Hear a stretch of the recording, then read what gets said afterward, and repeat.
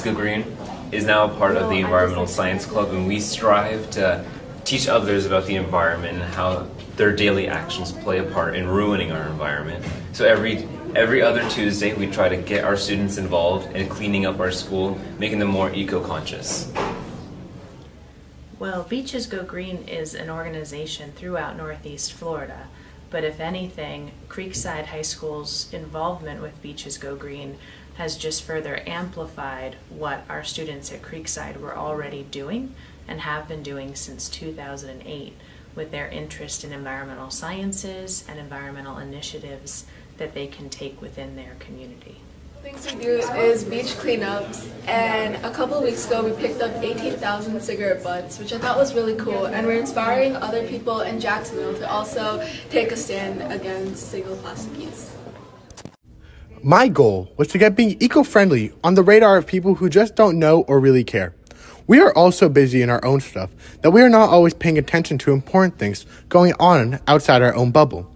With Beaches Go Green, we want to make it easy and relevant for everyone to make small changes for the betterment of their health and the health of the planet.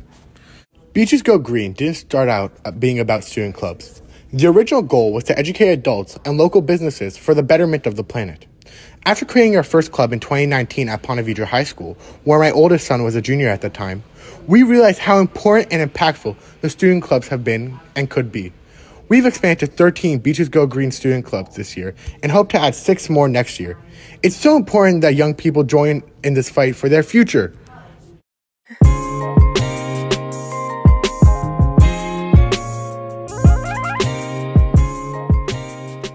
I'm Luke Maribel, and I'm the athletic director here at Creekside High School, and this is our first year that we've been with the Beaches Go Green.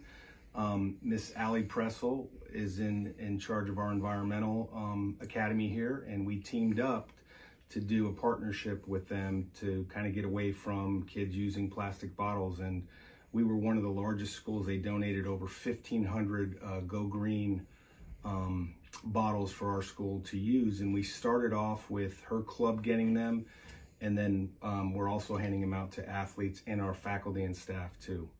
So I joined Beaches Go Green because I really love the beach. Like, it's always been one of my favorite places, and recently I've been going and I've noticed that there's a lot of trash and stuff, and I felt like this kind of club is a great way to build a community, first of all.